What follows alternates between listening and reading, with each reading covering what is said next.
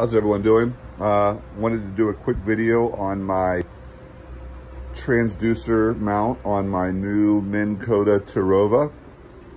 I was having a bit of a tough time figuring out how I was going to do that versus how I had it on my Edge 45 trolley motor, where you're able to, run the transducer wire down the shaft of the motor and you don't have to worry about it twisting, add an extra loop in at the top for the twist of the motor.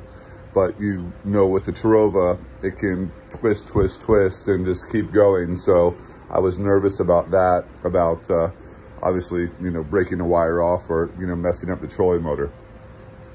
I looked at a couple of ideas on YouTube.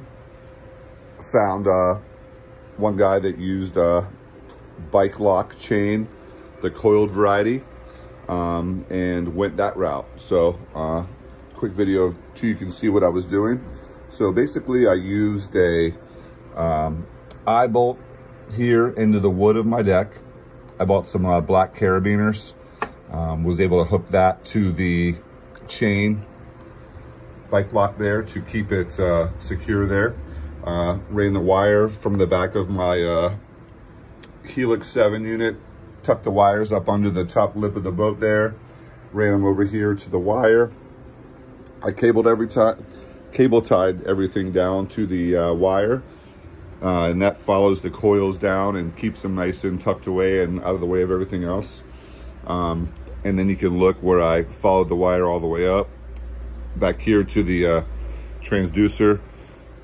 Used a stainless steel clamp there, another carabiner, and connected it all to it. Looks nice and clean. Stows up out of the way, no issues. When I put it down, let me show you here with that. Goes right down. Kind of hangs there off to the side.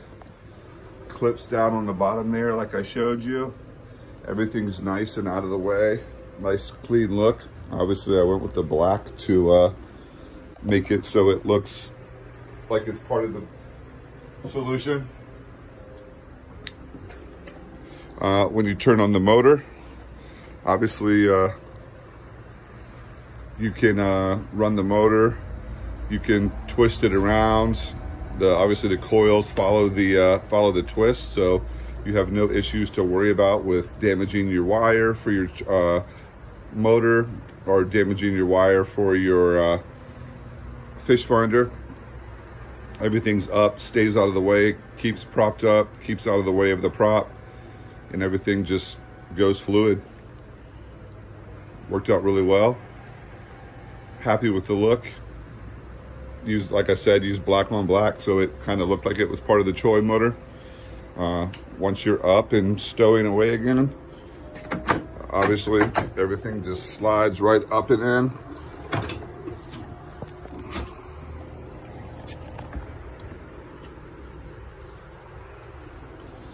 Everything slides right up and in, clicks in, nothing gets in the way of anything. Everything coils right up in the bottom there.